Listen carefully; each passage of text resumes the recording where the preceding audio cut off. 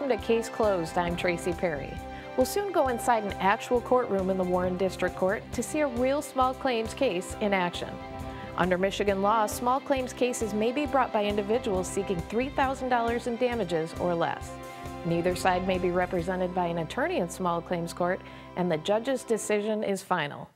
Now for the case of the cable confusion. Mr. McCabe, this is your case. Thank you. Tell me what you're here for. It started with the first digital transporter adapter. This belongs to WOW. To who? To WOW. To WOW. They're one of the cable companies Yes. that are in competition with Direct and Dish. But Comcast never told me that if you try to record or instant record or time record, and you want to channel surf or watch another channel, you can't do it. You mean on the box? The box the itself. DVR? And I've wondered, because everything in the house is digital, and why they seem to need a digital converter. They call it the second device and the third device were step-top boxes. They're nothing more than converters. Well, all right, let's back up here. What did you have in your house before you got a hold of Comcast? You had some sort of I had an television antenna on the service? roof. You had what? Antenna on the roof. The old-fashioned kind? 360 degrees. The old-fashioned kind? Yes, Montgomery Ward's. All right. I have a 19-inch color TV, Montgomery Ward, 1983, in the basement. Okay. It's connected So- to a $30 VCR forehead, and I can tape. I can't do that with this device or the first step-top box or the last one. Now, they think that I broke the male stem on the recorder. That's not true. Bear in mind, 10 technicians, only one said, Mr. McCabe, that's not going to do what you want it to do. And he pointed to the first set-top box, not this thing, because I found out through trial and error that if you went to another channel, this is going to record the channel you went to. So, But before you got this, maybe I misunderstood you. Did you have cable service at all? yes, Oh, you did? yes, Okay. with Comcast. With Comcast, but you had the analog cable I'm going to say service. 5 years Did approximately. you have the analog, the Yes. regular cable service? Yes. Okay.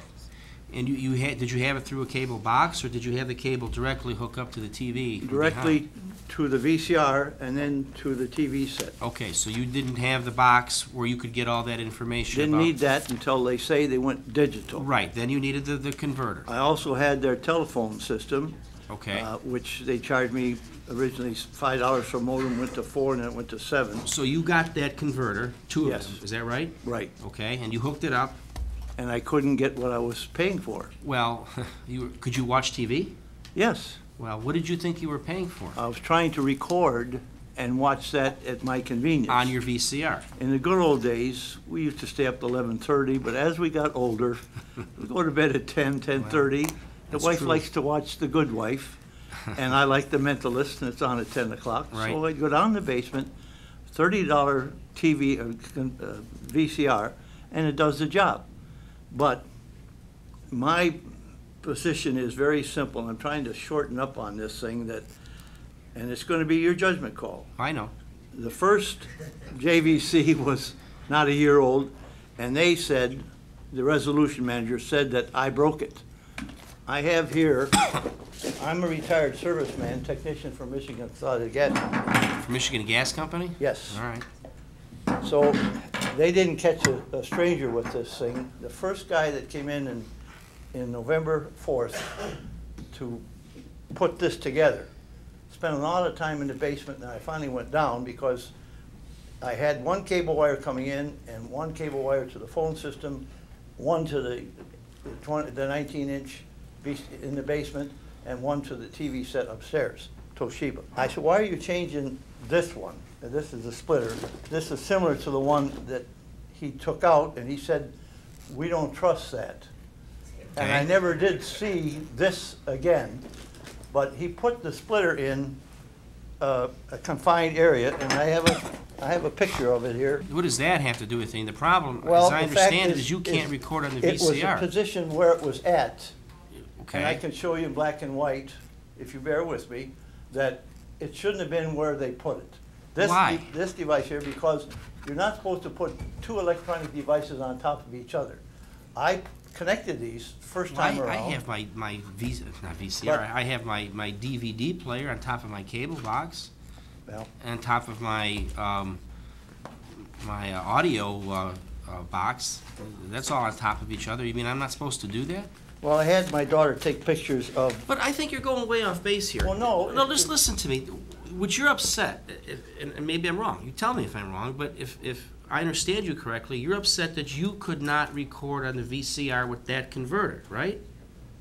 Is that right or wrong? that's true Okay. up to this point. Now, there's way beyond that I'm trying to express to you, that they're saying that I broke the inlet of the VCR. But which that really wasn't a year doesn't, old. that doesn't really matter, does it? Yes, because they won't reimburse me for when I went over to the ABC warehouse and bought another one. Okay. So, And I asked for compensation for this. That's Okay. where it started. all right. But I brought these things to show you that I wasn't wasting, let me, I'll see if I can encapsulate the whole thing. Yeah, please. We had, Encapsulate. I had 3 10-year veterans. I'm not knocking them, I'm not gonna tell you their names.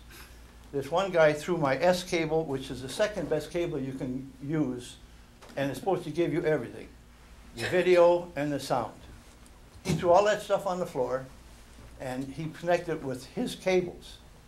Turned it on and nothing happened. And I very quietly said, why don't you try red, white, and yellow from your device to my device to the TV set? And lo and behold, a picture. But I still couldn't get what I wanted and what I was paying for, and that was the ability to tape. You're suing for $1,751, right? That's right. Break that down for me. How did you come up with that figure? Well, the cost of the DVD, VCR, JVC, Okay, that was the one that was broken? yes. And how did that, explain to me again how that broke and why it's Comcast's fault that that happened? The confined area that left no room for this thing, you had to physically push it back in. No, you had this before you called Comcast, right? The VCR, no, this was their wiring that set No, this no, up. no, no, the device that was broken, that was yours? I had that. It wasn't a year old when it Okay, broke. that was the DVD VCR recorder? Yes. Okay. It worked before you called Comcast, right? Fine. Correct? Yes. Now, what did Comcast do to cause it to fry or to not They be went operable? digital, basically. What? They went digital because it Okay. was analog, and this device sat on top of the DVD VCR. So you're saying that the digital signal that went through that device caused it to become No. useless? Is that what you're This- telling? No, listen to me. I want you to answer my question because you're not answering my question. You want to say something different from the question that I'm asking, and I'm trying to understand. sorry. No, don't talk. Listen now, okay? I've given you a long stage, and if you want me to rule in your favor, I've got to understand your claim. And if I don't understand your claim because you're not answering my questions, then you're not going to have any chance. You understand that? Yes. What did Comcast do to cause this DVD VCR to become inoperable? Why is it their fault that it's not operable anymore? Because of the tightness of their cable, which I indicated, and the room that wasn't there for this thing to be moved in and out in a comfortable way. And how much did that cost you? What part of this $1,751 is that attributable to? I'm gonna say, let's round it off at $260. Well, that's $260. You still have a lot more here to go. What about the rest of this $1,751? Where did that come from? This is a 6-foot component video cable, 1999. This is the S video. Okay. What do you mean? Why? I want to know why Comcast should pay you more than $260. Because I was honestly trying to get what I was paying for. Okay. And this was too late to take back to Radio Shack. It cost $24.99. What is that? It's an S cable. That's the one he threw on the floor and says, you don't need that. It's So the you second- wait a minute. So you bought that S cable and you said you didn't need to buy it? Is that what you're telling me here today? The technician said that I didn't need it. Why did you buy the S cable? I had it because I was trying to improve what they were failing to give me. What else? Another cable, very similar to this one. This one came with the last on-demand MDVR. and it's almost impossible to over-tighten it. Come up with the money, okay? I want to know how you're getting to $1,751. You're not even close to that figure yet. In my hand, I have a Radio Shack for $77.97. What's that for? It was for a modulator, which I didn't get back in time. Along with that, I had and I can't find it, Your Honor, a black 6-foot coaxial cable. It's in here someplace. And You're up to $462.96, Well, if my arithmetic is correct. also one of these. I don't know if you wrote that down. Mr. McCabe, okay, you're suing for $1,751. I'm assuming you didn't get that number out of the air, okay? It didn't just come to you from heaven.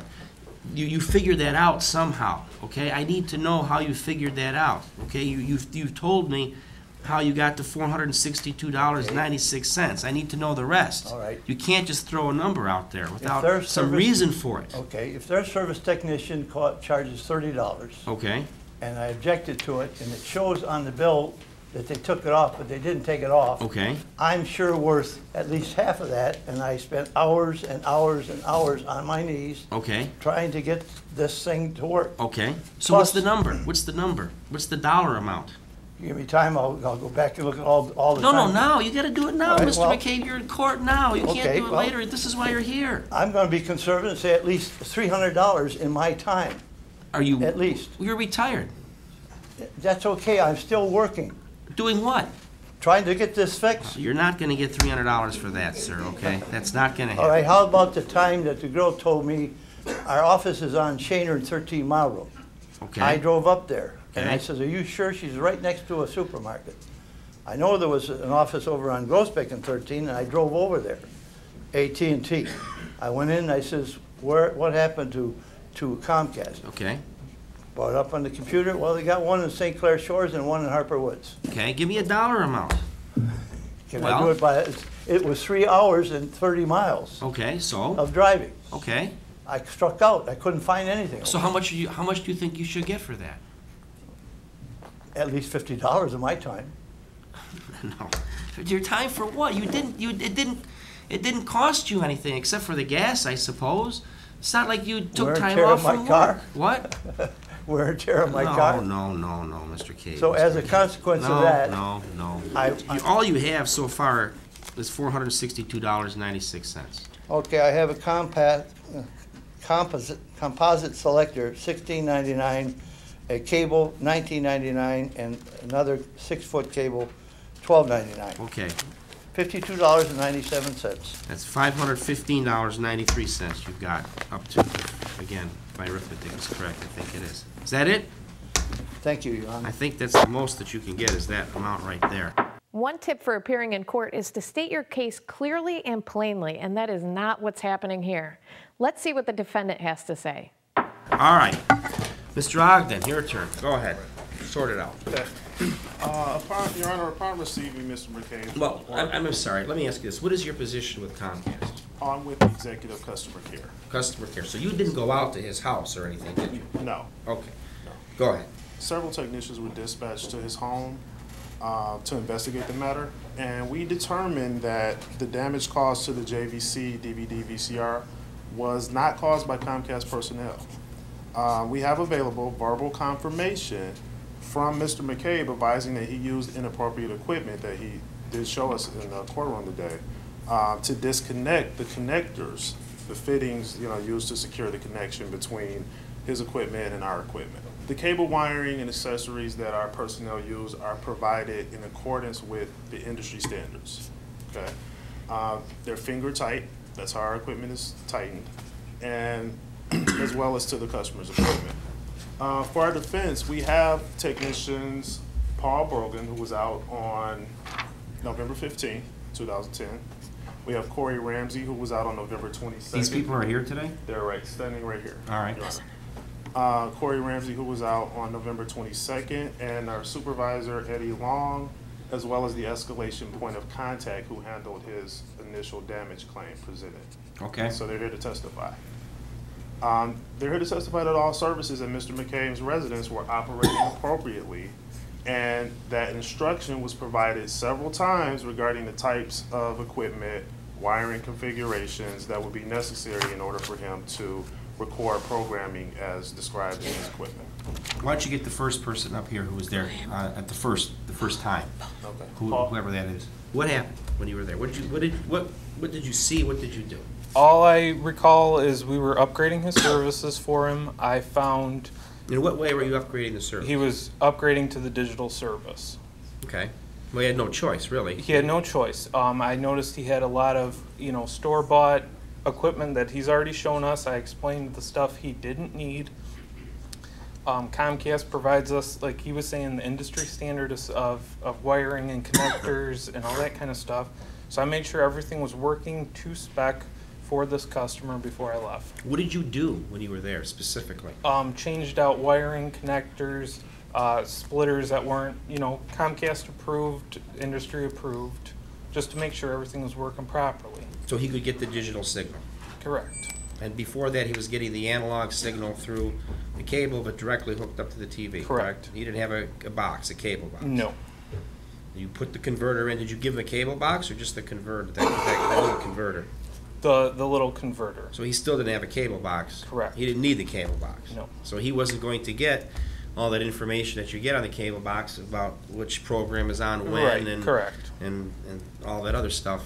He was just going to get the signal, Correct. the digital signal that Comcast provides in the basic package. Correct. Was that hooked? Now he had a, I don't know if you remember, he had a DVD, VCR type recorder there too. Is that correct? Correct. Did you hook that up with this converter box? Yes, you have your cable line coming in, it goes into the converter Right. to the VCR, from the VCR to the television. 3-step setup. Was it operational, the VCR? Yes. All right. Then you left. Yeah, after all services were checked out to make sure they were working, he had no problems. That's when the service call ends. All right. Bring the next person up here. What did you do when you were there? When Or let me I- ask you this. Why were you there? Do you know why? I was out there on a service call that he wasn't getting a picture on his TV set. Okay. And did you ever figure out why?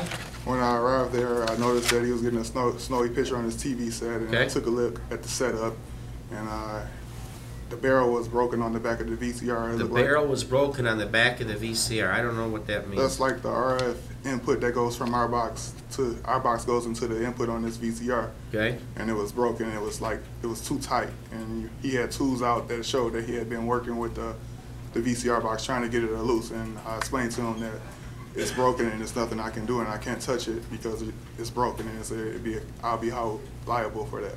Okay, so there was essentially no signal that he was getting, right? He wasn't getting a signal because the barrel was broken and it couldn't feed the signal back to the TV. Okay. So what happened? Did you leave? I explained to him that I couldn't touch it or anything, and that was that, and yeah, I left. Now, what is your response to that? He didn't see any crescent wrench or anything else. That happened on the 20th. What happened on the 20th? The lad came with this converter box, and I didn't have. Wait a minute. So there was somebody there between November 4th and November 22nd? There was a lad there. No, on the listen to 20th. me. Listen to me and answer the question. Okay. Was there someone there at your house between November 4th and November 22nd? Yes. Was that true, Mr. Ogden? Is there another person there? We have no record of anyone being at his home on November the 20th. You saying there was, sir? No, November the 15th. November the 15th. Well, okay, November 15th then, I'm not the sorry. 20th. Come on, No. you gotta help me, Mr. There was 2 McCabe. dates, Your Honor. Well, listen to me. The 2 dates that I have are November 4th and 22nd. There's someone was there on November 4th, right? Yes. What's the next day somebody was there? November 15th. November 15th? Yes. Was there anyone there November 15th? Your Honor, there was a technician there on the 15th of November, and that was Paul that we spoke to initially. He was there twice? No, he was only there on November the 15th. He was not there on November the 4th. You said it was November 4th. He was there on November the 4th, Your Honor, because that's when this first device, I put that in. He came, I don't care about that. Did he come there on 2 days, November 4th and the There was 15th? someone else on November Listen the to 15th. me, answer the question. Did he come there on November 4th and the 15th? November 4th, Did he come there on the 15th? not to my recollection. Did anybody come on November 15th? Yes. Who? I have no idea. Okay, and your recollection, or your records indicate he only came on November 15th, not the 4th? That is correct, yes. We have a work order that was signed by Mr. McCabe acknowledging that he was out to his home on November 15th. Did anybody come on November 4th? No, we have no record of November 4th. All right, so it's a discrepancy as to what date Mr. Borgen came, either the 4th or the 15th. We don't know. Or there's a dispute on that. After Mr. Borgen came, was this person the second person that came? There was a lad on the 20th. No. Was this person the second person that He came on came the to your house? 22nd. Was this person the Yes, second sir. person that came? No, he was the fourth person. The 4th? Yes, there was one on the 4th, the 15th, and the 20th. That's when this first You don't have any record of that? converter, No, Your Honor. nothing on the 20th? No, nothing on the 20th. That was a Saturday. So? He set that converter box right on top of the VCR. Tell me on what the you did 20th, when you were which there. is Saturday. Tell me what you did when you were there. When I was there, You just left, right? That was it? After that, I explained to him that it wasn't our problem, it was his problem, and I couldn't touch his equipment because he had already broken it. All right, who's the next? Bring the next person up. Mr. Hang, what is your position with Comcast? At that time, it was the escalation point of contact. Escalation point of contact. What is that? Basically, if a call comes in from escalated customers From what customer? to an escalated customer, An escalated customer. an angry customer. An angry customer. Oh, I see. Okay, you don't call them angry customers, you call them escalated customers, Yes, right? Yes, Like I'm getting right now. Would I be escalated to you? yes. What happened here? Mr. McCabe had put a call in. We arrived at his house to assess the situation. Okay, did you speak with him? Yes, I did. All right, I'm gonna regret asking this question. What day?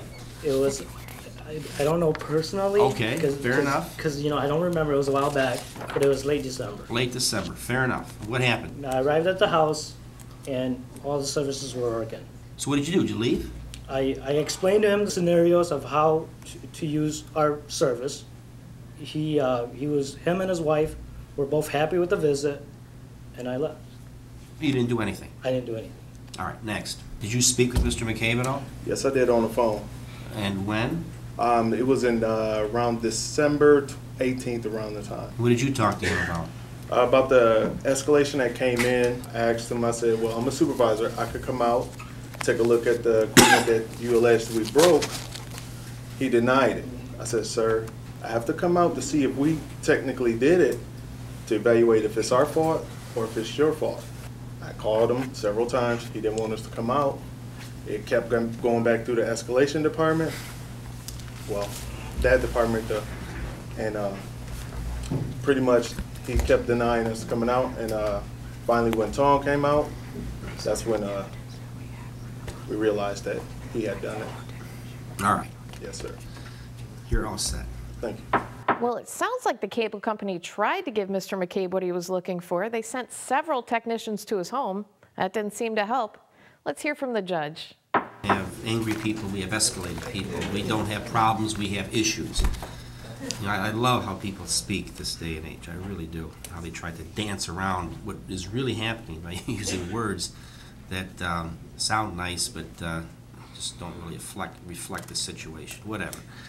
Listen, Mr. McCabe, a couple things. First of all, if you're going to come to court, okay, and you're obviously asking for some money, you have to be able to tell the judge exactly how you came up with the amount of money that you're asking for. That's very important. You can't just come to court and throw a number out there and expect the judge to figure out whether or not that number is correct or not, or just to agree with you because you happen to throw the number out. You've got to be very specific about the number that you get, the number that you're suing for, okay? And part of your problem here today is you couldn't do that. You're suing for $1,751. You don't really know how you came up with that number. You gave me some of the reasons for coming up with that number here today. The rest of it you were pretty vague at. You couldn't put the pieces of the puzzle together. You couldn't put the different numbers together to add up to $1,751. That's a problem, because there's no way that a judge can rule in your favor for that amount of money unless you can explain how you came up with it, okay? And you didn't do that. So if you ever sue somebody again, and you have this number that you're asking for, when you come to court, be ready to explain to the judge exactly how you came up with that number. Put your hand down, okay? I've heard enough. Believe me, I've heard enough. The other problem that you have with this case is that you have not shown to me what Comcast did that was wrong. In order for you to win in this case, in order to get some money, you've got to show that. You have to show that Comcast messed up in some way. And you haven't done that. And I'm not sure that Comcast really messed up. But if they did mess up, you didn't show it to me here today. Most of what you're suing for is this damaged VCR and DVD player. You're somehow saying that Comcast is at fault for that. And as near as I can figure out, and it's hard because you don't always answer my questions directly, but as near as I can figure out, what you're saying is because of the extra devices Comcast put in and because they put in a splitter in a particular spot when they should have put it somewhere else, that damaged that component or that device. That could be true. I kind of doubt it, but it could be true. But you have to prove that it's true. You can't just come in and say that, okay? Which means you usually, in a case such as this, you need an expert. You need someone that is independent, that can come in and knows about these sorts of things and can say, yes, I looked at this device and it's broken because it was too hot. It was in an area that didn't get enough circulation and that caused it to fry, for lack of a better phrase. I looked at this device, the expert could say, and it was damaged because a splitter was put too close to it that caused something to happen. That's what you have to have to prove that case. You can't just say it yourself, and you don't have anybody like that. And because you don't have anyone like that, I can't just assume that it's true. In court, you have to prove the case. You can't just say it. You've got some other things that you're asking for here, which basically are monies that you spent for components that you didn't need, that you thought you needed, I guess, to fix the problem, but that you didn't need. In order for you to win on that, again, you've got to show that Comcast did something wrong in terms of telling you to buy these components when you didn't need them. And you haven't done that. Don't talk, Mr. McCabe, okay? Keep your hand down. I've heard enough.